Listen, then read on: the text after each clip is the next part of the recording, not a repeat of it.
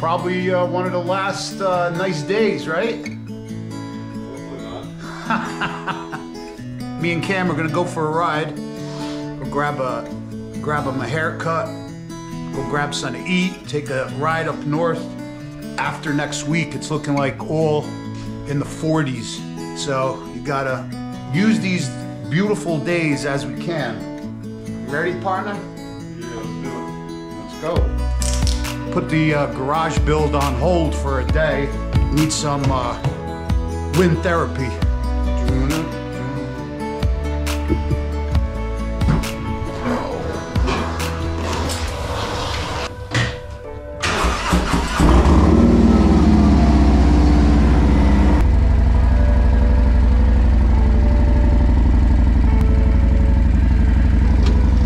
Might stop at Harley because I got to get my heated grips flashed. They don't work.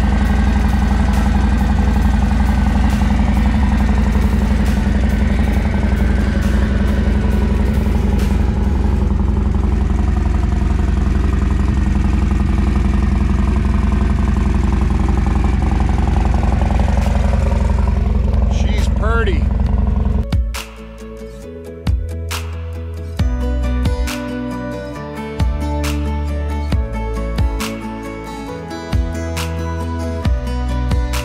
Gotta adjust my clutch. It's grabbing like literally as soon as I let go and start releasing, it's grabbing way too soon.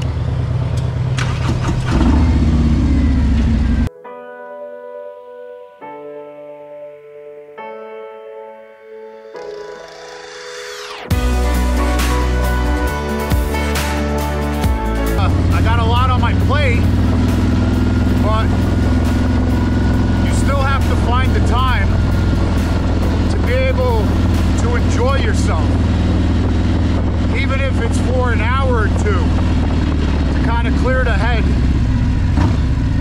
Trust me, your brain will work better.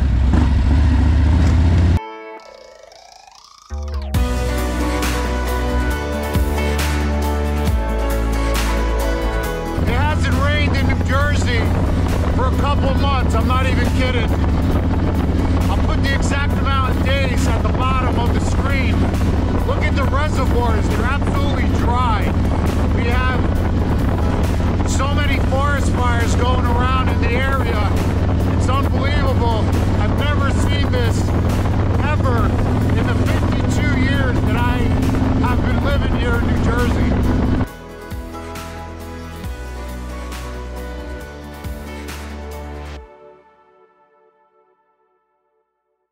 It's down over 20 feet, at least.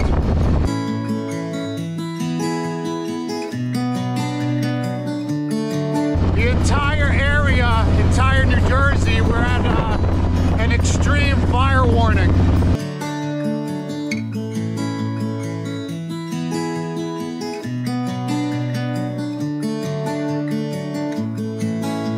See that road right there? It's shut down because that's where the forest fires were. So, yeah.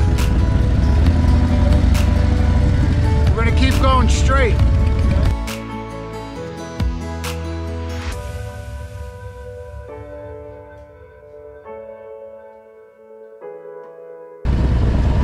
Check this out. Hang on.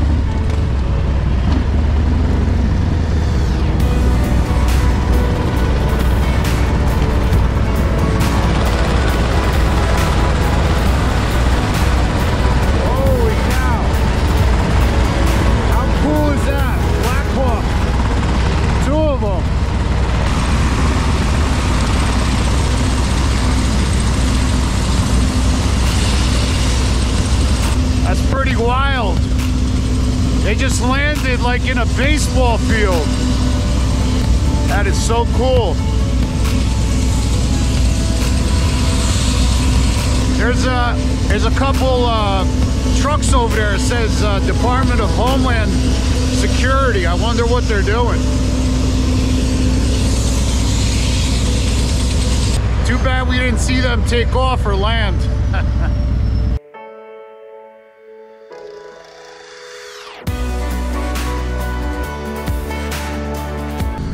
All right, we just stopped at Texas Roadhouse, and of course, you figure they open up at 3 o'clock. Who the hell opens up at 3 o'clock? So we're gonna go to the Outback and go have a steak over there. You ready for a steak, buddy? Oh yeah, always. Get a little bloomin' onion. He's never had one. They're really good.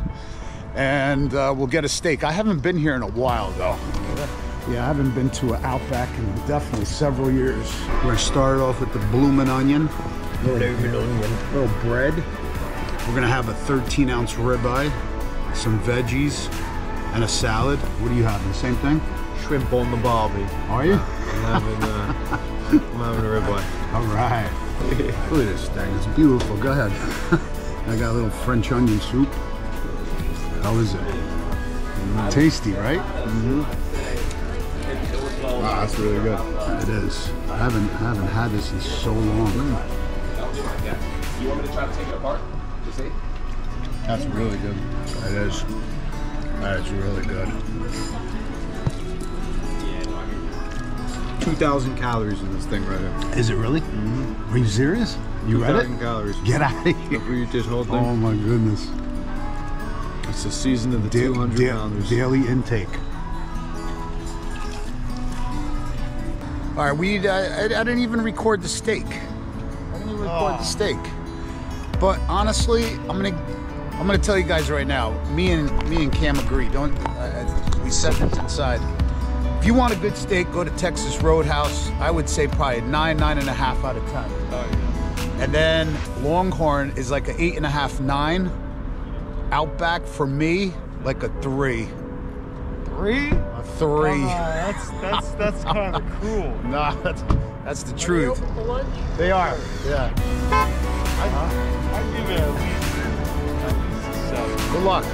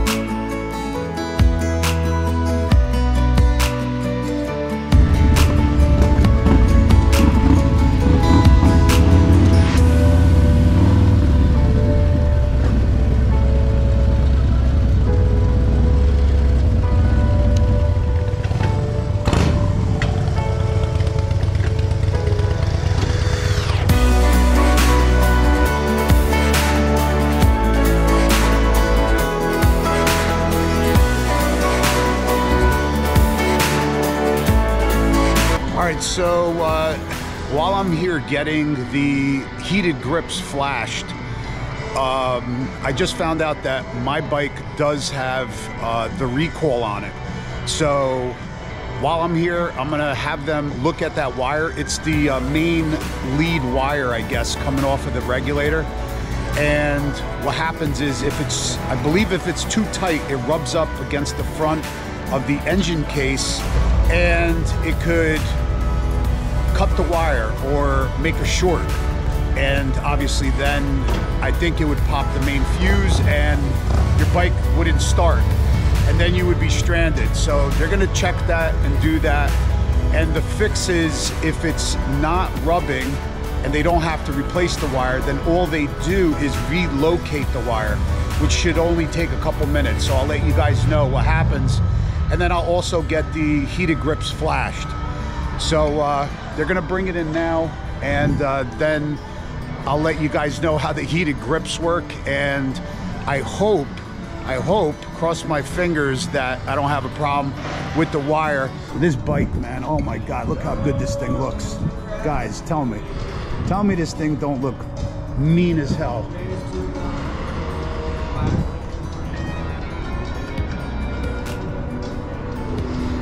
I'll tell you, the new models with a set of wheels, especially the 21-inch in the front with the +2 suspension, just looks absolutely killer. All right, just got back home. Heated grips, baby, look at that. So I got it on setting 3, and let me tell you, On setting 3, your hands are on fire. They work great. And then you got 2, 1, and that's off. And then back on. That's the switch right there. It worked really good. But I do have one problem that I gotta take care of really quick. My clutch is literally grabbing. I don't know why. Something might have loosened up. I'm really not sure. But it's literally, you see how the lever is fully depressed now? It's literally, as soon as I let it go, even the slightest off of the grip, it's the clutch is engaging, and that's not good. So I need it to engage like at least an inch away from the grip. So I'm gonna adjust the clutch really quick, guys. I'll show you how to do that, and then I want to go over the recall again, what they did to the bike and things you should know.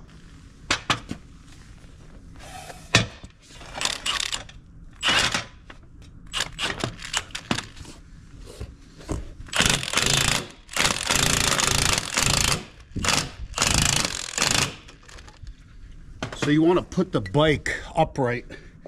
When you take the primary cover off, so all the fluid doesn't start coming out all over the floor. So we're going to pop that cover off, and we're going to adjust the clutch.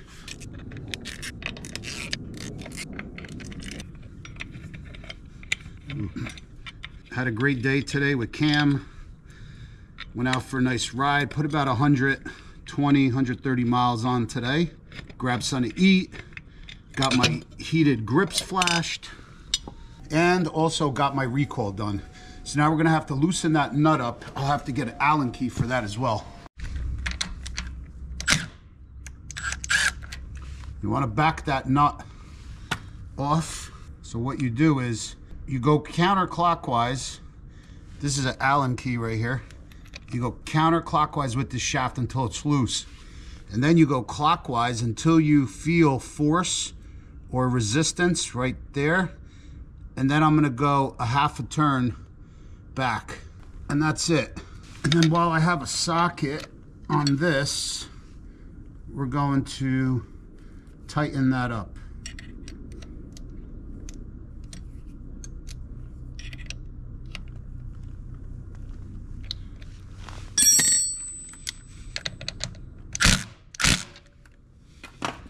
All right, so that's it. We could put the cover back on, and it should be good to go. It's really easy to adjust a cable clutch. Then we're gonna tighten this back down. Then I'll show you guys on the bike. I'll start it up and show you guys like where it's grabbing now, because it literally was grabbing, like I'm not even kidding. As soon as you just release it off of that grip, it would start grabbing. And that's not how I like my clutch to feel. Let me show you how it is now.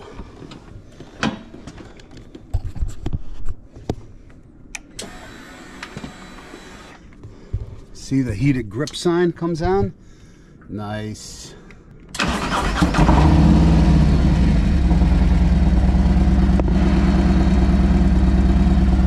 Heated grips. If you guys are interested, Bergen County Harley Davidson have the heated grips, and they could do the flash for you. It literally took them about 5 minutes, so that's awesome. And they work so good on the new models. I have to say they work a lot better than the previous heated grips. So I'm gonna put it into gear now.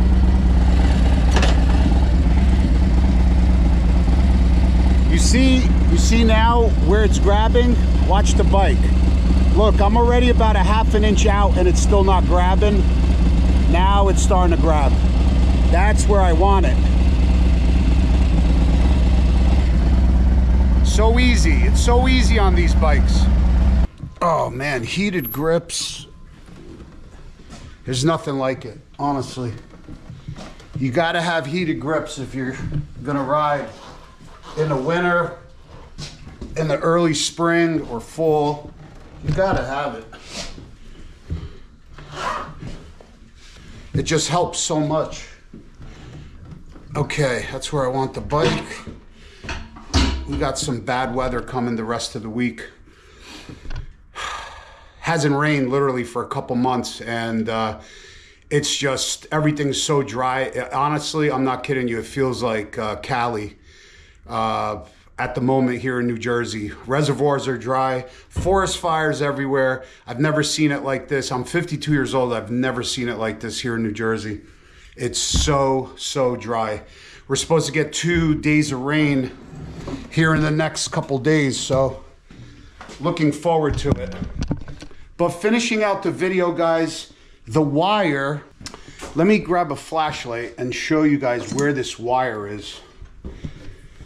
So first, I'm gonna tell you this though. If you have a recall, just go and get it done, because it's really important. I actually totally forgot about it. I went there for my heated grips, and obviously they mentioned and told me that my bike does have the recall. So I'm happy that they checked it. I'm happy that there was nothing wrong with the wiring, because it was off of the engine case. So all they do is actually move it, they relocate it. But if you do have a problem, like I said, you could be in a turn, and if that wire rubs through and shorts out your bike, basically the main fuse, I believe the 50 amp will short, it'll shut your bike off. You could potentially have an accident. So if I were you, do it. Like I said before, if they don't have the part, I would call ahead and say, hey, I'm gonna be bringing my bike in for the recall. Do you have that wire? Do you have the harness, right? In stock. So just in case, if you do bring your bike, this way they could immediately fix it if there is a problem. If there is a problem with the wire and they do not have the part, then they legally cannot release the bike. But having said that, I'm not telling you to ride the bike and don't worry about it, or, you know, oh, I'll get it done when they have the part. I'm not saying that. I would literally tell you this: do not ride the bike. And if your bike has the recall, get it done immediately. Just leave it in the garage, call up whatever local dealer is next to you, make sure they have that part if you do have the recall, and just bring it in. And it's not a big job. It's not a huge problem. They'll fix it, it's under warranty, and that's it. But I am telling you, don't ride the bike, because even if you're in some slow speed maneuvering, that would probably be even worse, because if you're on a highway, even in a turn, your bike is still moving fairly quickly. Probably bigger problem is if you're in a slow speed, say doing a slow speed turn, and the engine shuts down, that bike is gonna go down. And if you're 2 up, your leg underneath, whatever, you get the point, you could have a bad accident over something small like that. So just I'd rather you not ride the bike and go get it checked out, and then if they do have the part, bring it in. But until then, leave the bike in the garage. So the wire is actually in here. It's the wire off of the regulator, and I don't know, it's right there. You see that black and red wire right there? Hopefully you guys could see it. It's there. It's coming out black and red with the sheathing around it. So that's a pretty thick wire right there. You can see it. See? And let me get closer. Black and red right there. So that's a pretty thick wire, and all they do is relocate it. So my recall is done.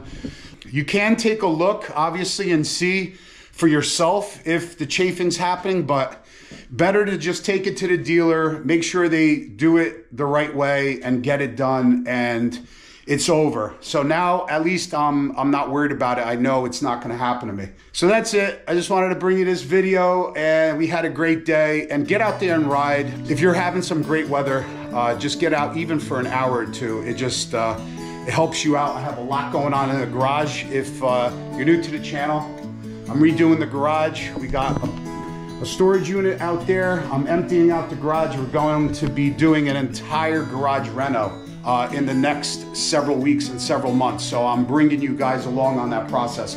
So thanks for watching, guys. We'll see you guys later. Peace out.